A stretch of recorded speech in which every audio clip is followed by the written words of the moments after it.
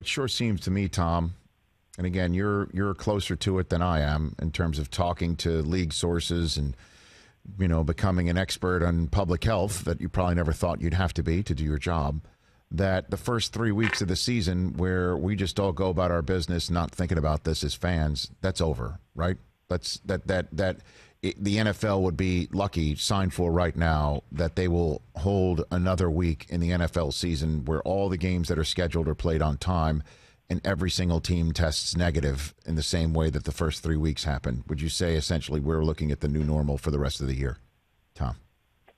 Not necessarily, just based upon what the NFL and the NFLPA believe happened in Tennessee. And that's not to say that there was a concerted effort on the part of the Titans to violate the protocols or to do anything untoward, but there was a level of, let's say, complacency that the league and the union believe set in there through which protocols were violated and allowed a virus to spread within the team that had previously not spread, certainly not to this degree within any other team. So there was an appeal made on this past Monday from the NFL to head coaches, general managers. There were some owners on a call. The message was very clear. It was the protocols are not failing. In some cases, people are failing.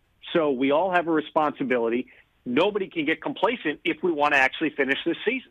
At the same time, there has to be an appeal made, and some of this is going to be coming from the clubs to the players, that players also cannot get complacent, that they have a role. Nobody in all of this, and you can say what you will about the hundreds of millions of dollars that are at stake for NFL clubs, but for players, many of whom do not have $100 million in the bank, you're running risks on multiple levels if a season gets shut down. If the season stops, if the games are canceled after this week, you stop getting paid. You got paid through 5 weeks. Your other 12 game checks are gone.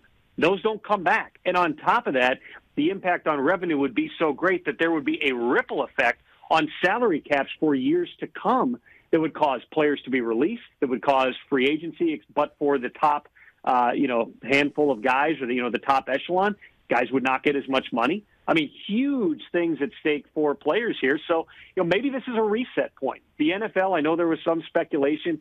Are they going to pause the season at this point? Could they take a week off, reschedule things into Week 18? Could they even take 2 weeks off, shorten the season to 14 games?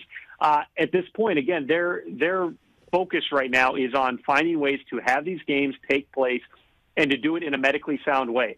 And a big part of that involves following the protocols. And I would also make this point, Rich. Yes. I was in Green Bay for the Packers-Falcons game on Monday night. And if you've ever been to Green Bay and flipped around the local news stations, every head coach, as long as I can remember there, has a series of kind of these lo-fi, low-budget commercials for a variety of different cable companies, phone companies, whatever. Matt LaFleur has one that actually looked pretty high budget that was all about wearing a mask, and it was starring him.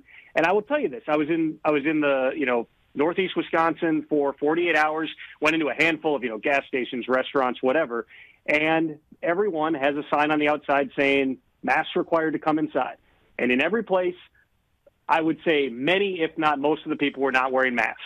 So when Mark Murphy makes the announcement that because of uncontrolled spread, because we're one of the COVID-19 hotspots in the entire country, we are not going to have fans in the stands until those numbers go down and until we feel it is safe.